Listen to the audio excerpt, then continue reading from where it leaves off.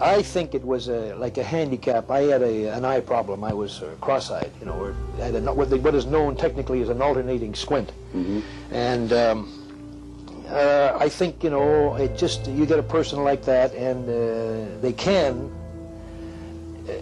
I'm quite sure that in my case that, you know, you'd go to a dance or party and you were self-conscious. And a lot of these athletes, or many good athletes, I think, might have a similar, I wouldn't call it a problem, it might be an asset, in the sense that it drives them in another way, in many cases in sport or the arts. It actually is I look upon that at my age as possibly not a detriment, but an asset, because it will drive a person to the heights that they might never do normally.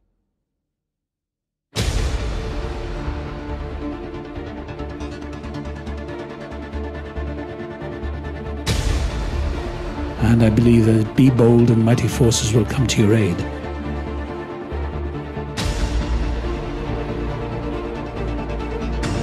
And I believe that about everything. That's what we all do. We get to a certain age, we all stay in our comfort zone with our recliners watching television day in and day out. It's not worth it. I mean, life's so short.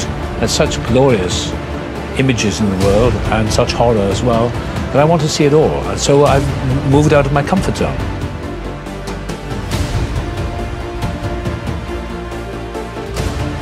It's essential for me.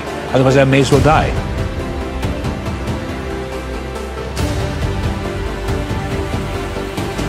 So I've done it, I've broken every rule in the book, and not out of malice or any telling anyone that I'll show you. I did it to show myself.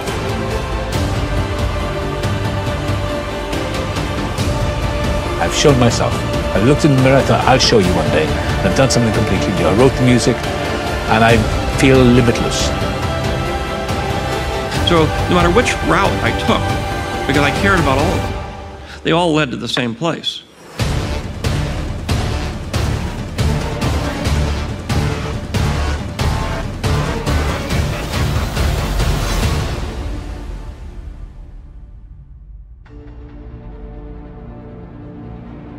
Well, I'll tell you, I've had this experience in my life not only once. I've had to lift myself about 10 times. And I know that in my life that I'll have to lift myself 10 times more. And I think I'm not the only one. I think that everybody has to do this. I thought maybe, as the old thing, you're the only one. But the only thing I know about life is that it's a series of lifting yourself up from one year to the next.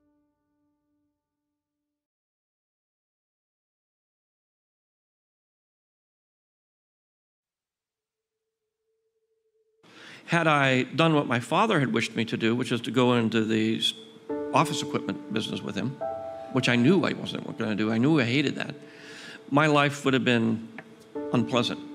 And so I think it's very important not to do what your peers think you should do, not do what your parents think you should do, or your teachers. Do what's inside you.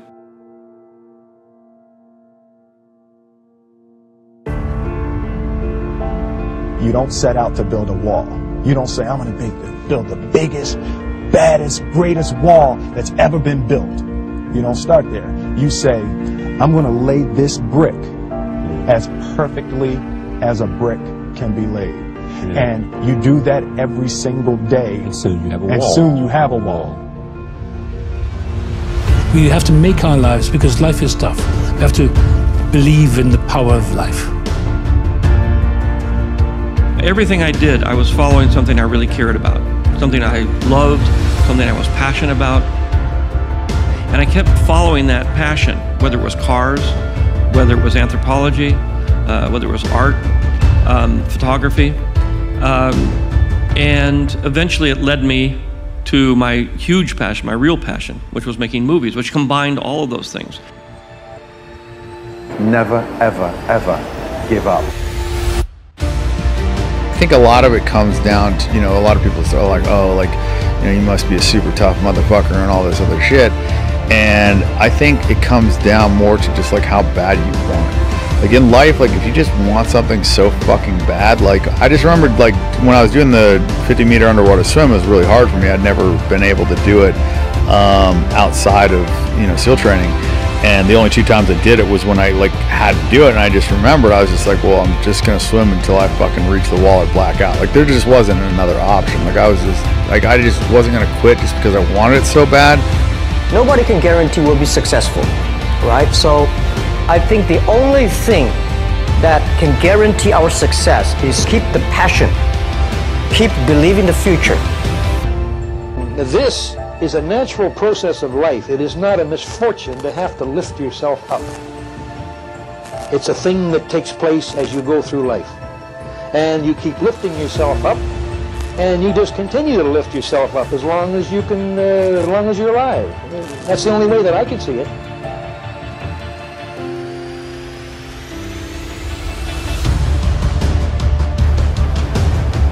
Pleasure is short-lived.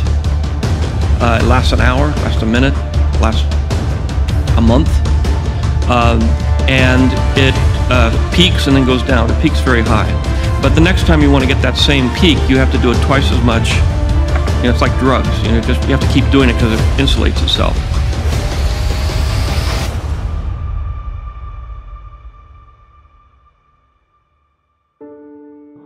On the other hand is joy, and joy is a thing that doesn't go as high as pleasure in terms of your emotional reaction, but it stays with you. Joy is something you can recall. Pleasure, you can't. The secret is that even though it's not as intense as the pleasure, the joy will last you a lot longer. Everybody has talent, and it's just a matter of moving around until you've discovered what it is. A talent is a combination of something you love a great deal, that's something you can lose yourself in, something you start at 9 o'clock. Look up from your work and it's 10 o'clock at night.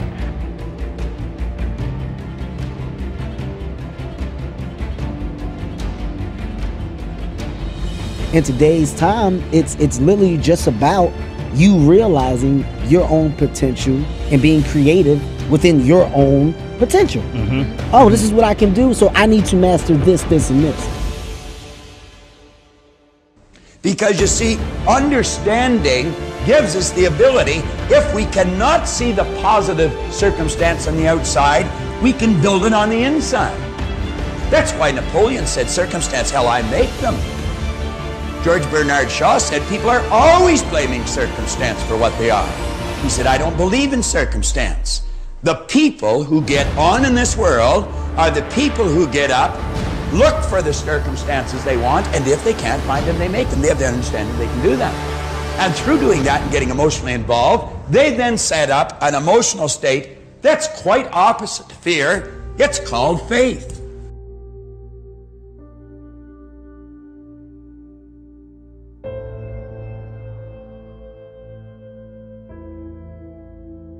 But I haven't met anybody here at the Academy or anywhere else that hasn't been able to describe years and years and years of very, very difficult struggle through the whole process of you know, achieving anything whatsoever.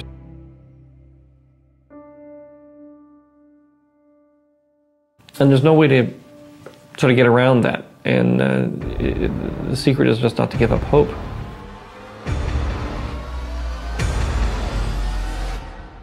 And it's very hard not to. Because if you're really doing something worthwhile, I think you will be pushed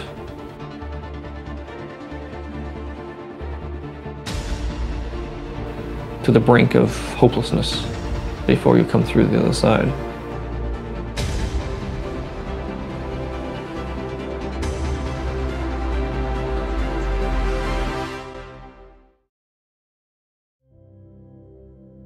Another quality that I think is important is kind of being flexible-minded or open-minded.